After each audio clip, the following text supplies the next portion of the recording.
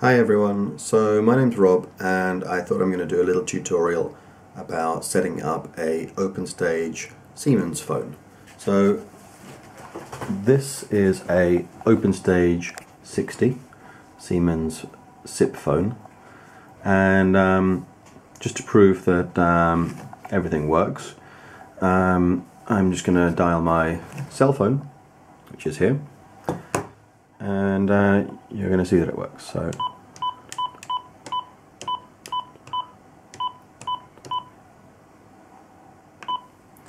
and my phone is normally on silent, so you're not actually going to see it or hear it ring.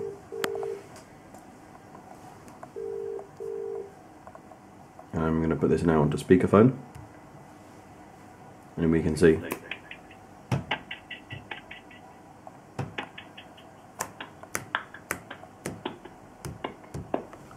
Hello? Hello? So now you can hear that echo, and that I think will give you a sign that the phone's working. So let's just kill that.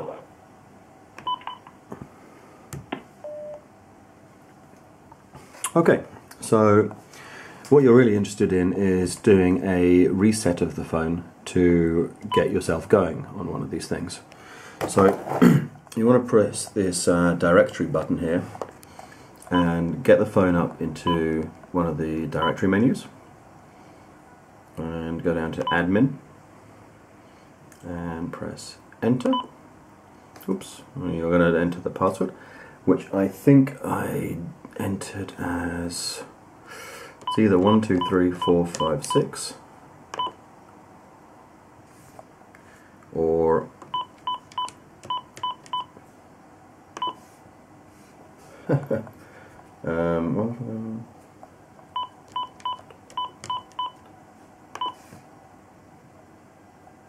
well, that doesn't matter. We don't need the admin. We can just do 2, 8 and 9 to reset the phone, and then we do 2, 1, 4, 8, 1, 6. Grr. 1 second. Right, so actually, of course, I forgot how to do it when we're doing the first video.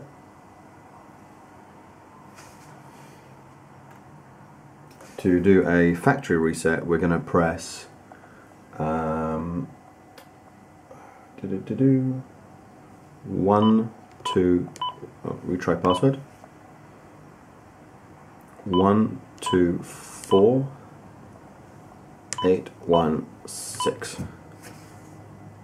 Reset phone, and now a factory reset is in progress. So this should wipe all of the details off the phone. Blue screen of death.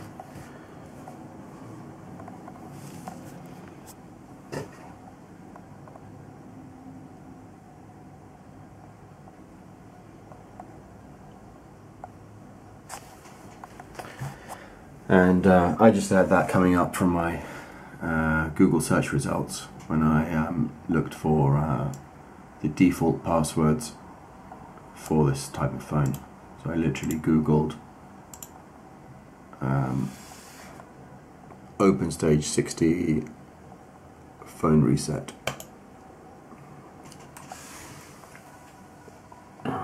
So the phone is now going through its whole reset sequence. Hopefully it won't take too long. It should be a few minutes.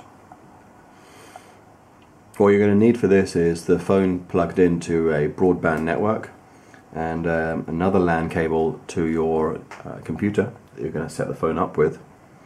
And then it's of course helpful to have a phone nearby so that you can actually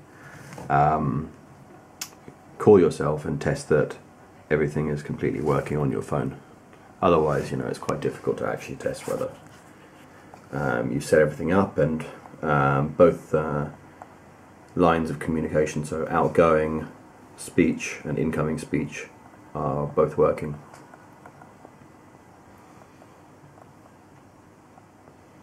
Then you're also going to need a SIP VoIP provider, and that's really simple. You can go online and set one of those things up with a credit card in a few minutes.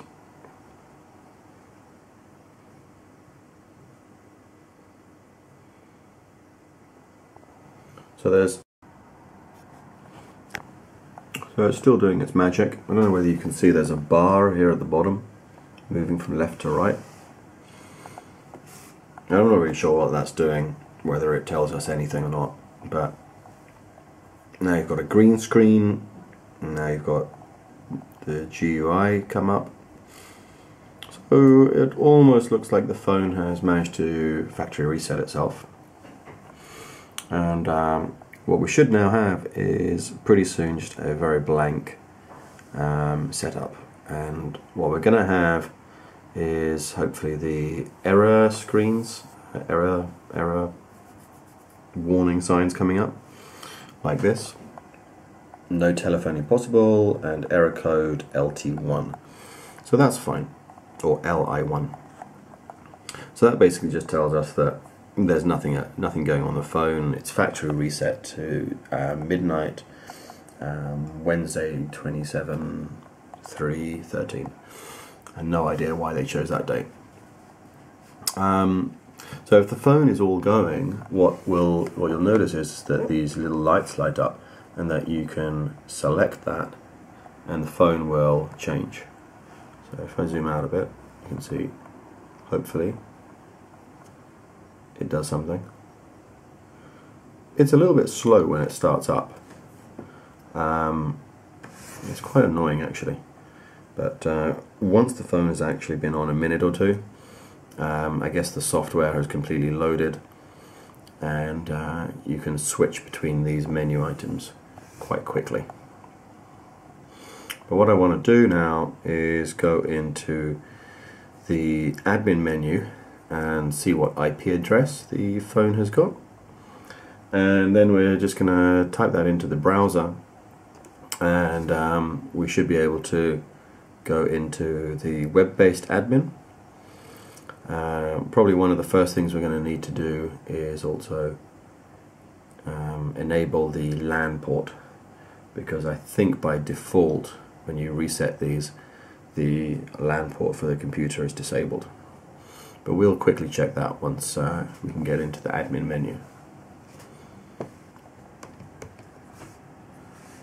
It's still not doing anything yet.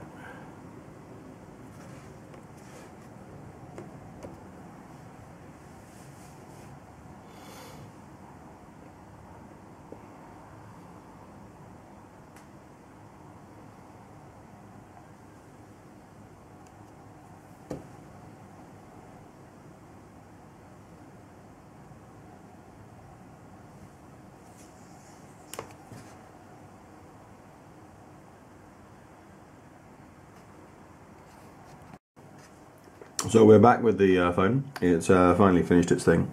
I actually probably made a mistake by pressing the directory button. It's been searching for a directory. It's now saying deployment pin. That's fine. We can just cancel that. Confirmed. So now we have more issues. No telephony, RG2, RS2, RN2. But I think that's going to be fine. So here we are, we're going to go into admin. Default is 1, 2, 3, 4, 5, 6. Network, I think.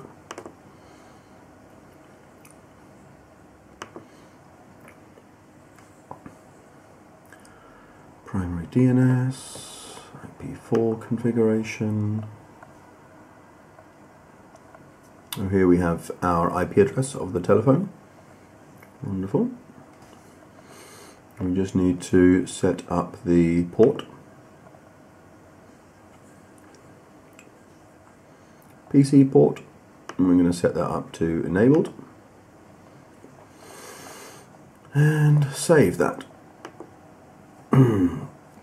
And if I can remember correctly, 192.168.184. So we go back up here. It has to be HTTPS colon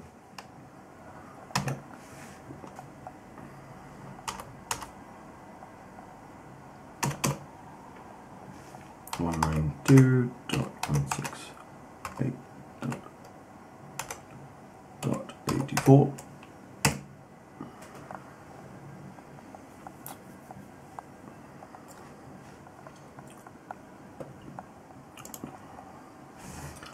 So set a new password.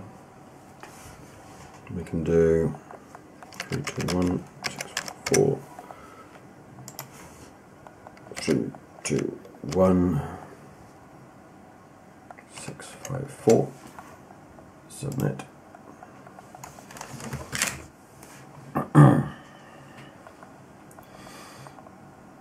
So you're just on the user page and you've got the administrator page. The admin password should be 123, and on hitting login I'm into the admin, and from here on in it should be fairly simple. So we've got system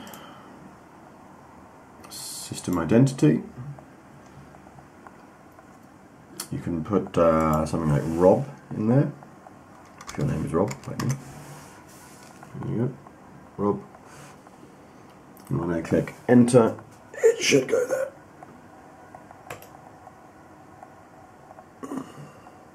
Should. Famous last words. There we go.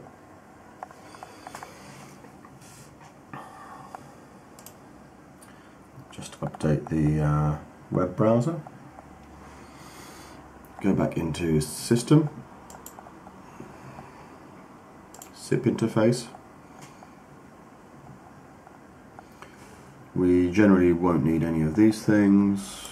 You can probably do that to natural address translation. Then do registration. And just to demonstrate that nothing is amiss here, going into the phone here, we've got no telephony possible, RG2 and RS2. And on the screen here I've got my credentials for my SIP provider. So I've got the username, which is going to go here. Then I'm going to put in my information here, which is sip.gradwell.com. That's going to go into server address.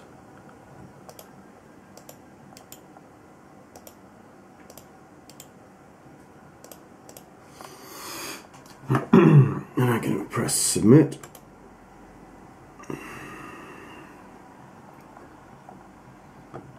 I need to do server type is other, because that changes it to SIP.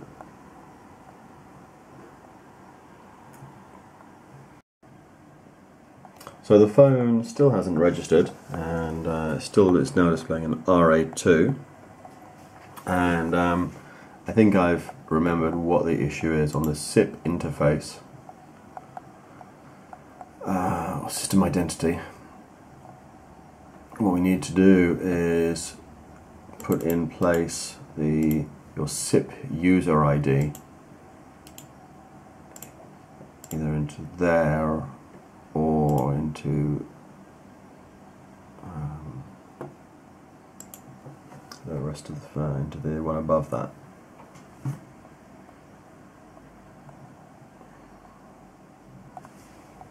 That's still saying error. Let's try now putting that into the one above that, the entity. System identity, paste. And we can put in here Rob, I think.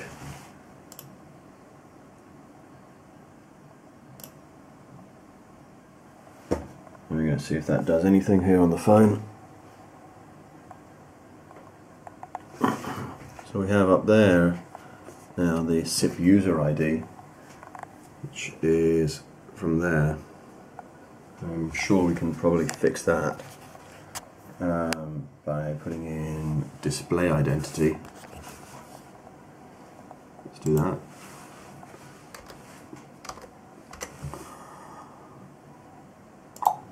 Click.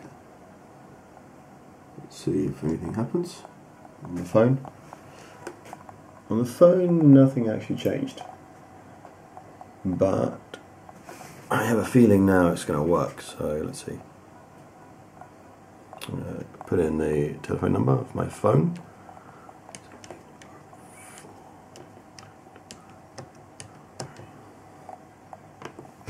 And see what happens. There were no error codes on the screen, so let's see.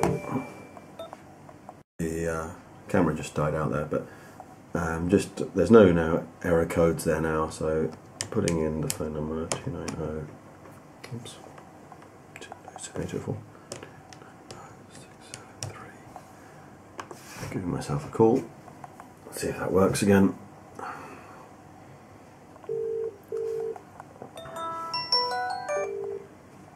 And I'm just going to put that on speaker.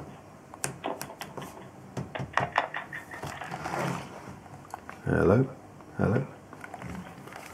So hopefully that is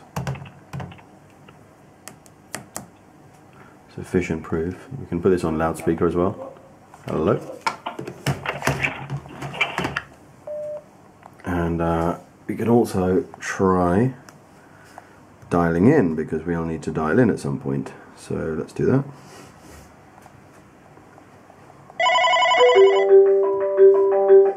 There we go. So in the background, that was also my 3CX soft phone on the mobile, on the computer working. So there we go. I think that should